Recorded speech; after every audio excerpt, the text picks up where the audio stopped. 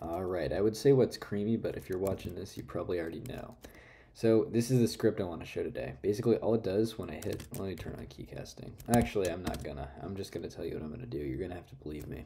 When I hit prefix G in tmux, it opens up the remote repository for it. So that's the game, and I can also do that with my config. So prefix G, it opens it up, and then I can also do it with any other, like, if I have someone else's project, like Rails, for instance, and then I do prefix G, you can see it opens up the equivalent GitHub repository. And that just saves an unbelievable amount of time every day. Like every project I want to go to the GitHub of quickly, which is mostly my configuration because of the channel forum, I just get to fly there very quickly. And this is a very quick little script. It's just, let's see, open GitHub. So what it does is it just CDs into the directory of the current pane path in tmux, and you could set this up for whatever Zell is or whatever other thing you use, and then it uses git remote get URL origin, and then it just runs open with the URL. That's all it is. It's so incredibly simple, and the great part about this, let's see, open GitHub. Oh, this is the one I'm actually using. I'm going to delete that one.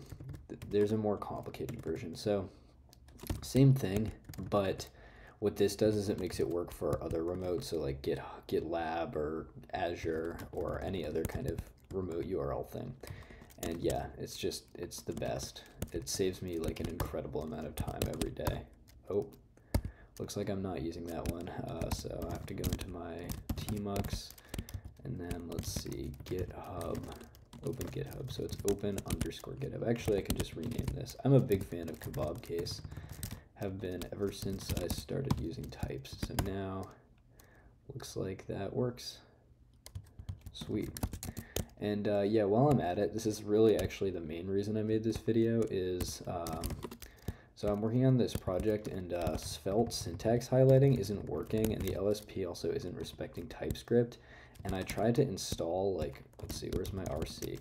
So the svelte language server is installed, svelte and svelte server, which is actually weird that I have both. I don't think I need svelte, but yeah, when I go like ts install and then svelte, it's like already up to date, but it doesn't work. It doesn't fucking, let me just make this into a session so I can reload, restart.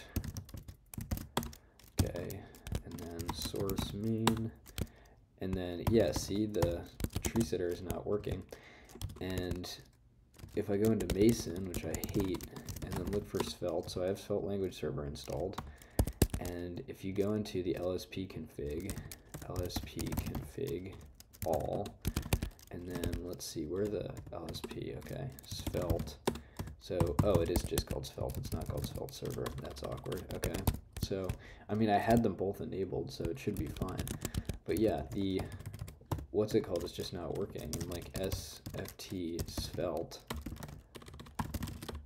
is not making it highlight. So what gives, man? If you know what, yeah, I'd appreciate that. But do use that script. That script actually makes me like so giddy every time I use it. Yep, that's about it for this one. Catch you next time. I almost forgot, actually, this episode is inadvertently sponsored by this album, and actually Massive Attack in general. Trip hop is this genre that's super, I think, underrated. I mean, they have like 6 million, 8 million monthly listeners. Wait, is it growing? It was just 6 million. Is trip hop being revitalized?